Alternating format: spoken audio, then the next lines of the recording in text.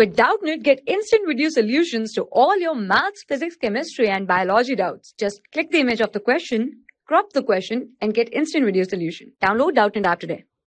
Hello everyone. Here the question is number of radial and angular nodes present in 4D orbitals respectively are. Okay, so in this question we have to find out number of radial and angular nodes in 4D orbital.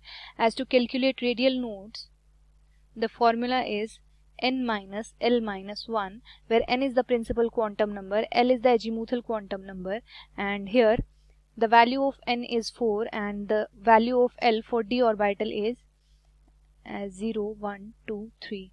These are the values for sp and df orbital. These are the value of L. For d orbital the value is 2. Putting the values here, as the value of n for 4d orbital is 4 and the value of L is 2, so radial nodes here are 1. Moving on to angular nodes, the number of angular nodes are equals to azimuthal quantum number. Okay, so here the value of L for 4d orbital is 2. Okay, so angular nodes here are 2 and the correct option here is option 3rd, in which radial nodes are 1 and angular nodes are 2. For class 6 to 12, IIT JEE and NEET level.